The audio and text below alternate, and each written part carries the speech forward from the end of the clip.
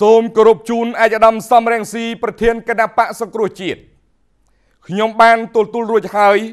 នៅលិខិតរបស់អាយដាមចុះថ្ងៃទី28ខែសីហាឆ្នាំ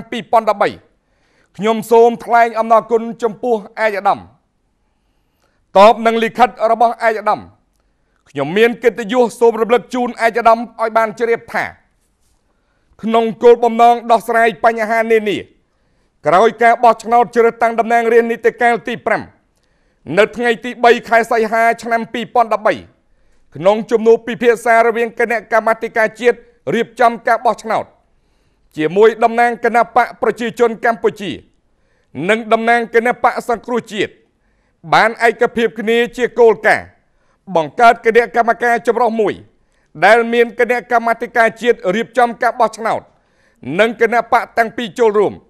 ហើយមានអង្គការជាតិនិងអន្តរជាតិជាអ្នកសង្កេតការណ៍គណៈកម្មការចម្រុះនេះនឹងប្រជុំពិភាក្សាគ្នាជាបន្ទាន់អំពីអាណត្តិនិងភារកិច្ចរបស់ខ្លួនក្រោយពីត្រូវបានបង្កើតរួចអនុវត្តតាមលទ្ធផលនៃជំនួបពិភាក្សាគ្នានេះនៅថ្ងៃទី3ខែសីហាឆ្នាំ2013ដដែលគណៈកម្មាធិការជាតិរៀបចំការបោះឆ្នោត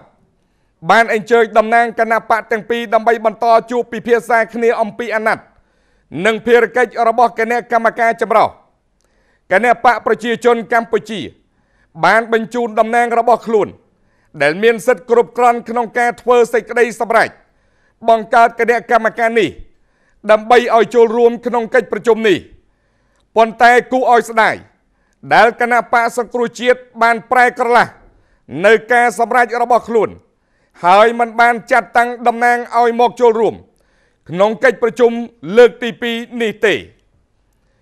នៅថ្ងៃទី9ខែសីហាឆ្នាំ2013គណៈកម្មាធិការជាតិរៀបចំការបោះឆ្នោតបានចេញសេចក្តីអំពាវនាវអញ្ជើញតំណាងគណៈបកប្រជាជនកម្ពុជានិងគណៈបកសង្គ្រោះជាតិទៅចូលរួមប្រជុំទៀតដើម្បីបង្កើតគណៈកម្មការពិសេសសម្រាប់ត្រួតពិនិត្យផ្ទៀងផ្ទាត់របាយការណ៍អំពីភាពមិនប្រក្រតីទាំងឡាយក្នុងថ្ងៃបោះឆ្នោតជ្រើសតាំងតំណាងរាស្ត្រនីតិកាលទី5ឆ្លើយតបនឹងសេចក្តីអំពាវនាវនេះគណៈបកប្រជាជនកម្ពុជាបានចាត់តាំងតំណាងចំនួន4រូបដើម្បីចូលរួមប្រជុំប៉ុន្តែកិច្ចប្រជុំនេះមិនអាចដំណើរការបានឡើយអាស្រ័យដោយគណៈបកសង្គ្រោះជាតិមិនបានចាត់តាំងតំណាងឲ្យមកចូលរួមទៀតនៅក្នុងស្ថានភាពនេះគណៈកម្មាធិការជាតិរៀបចំការបោះឆ្នោតបានបន្តអនុវត្តការងារតាមប្រតិទិនរបស់ខ្លួនដោយបានដោះស្រាយរាល់បណ្ដឹងតវ៉ាស្របតាមច្បាប់បទបញ្ជានិងនីតិវិធីនៃការបោះឆ្នោតមកដល់ពេលនេះ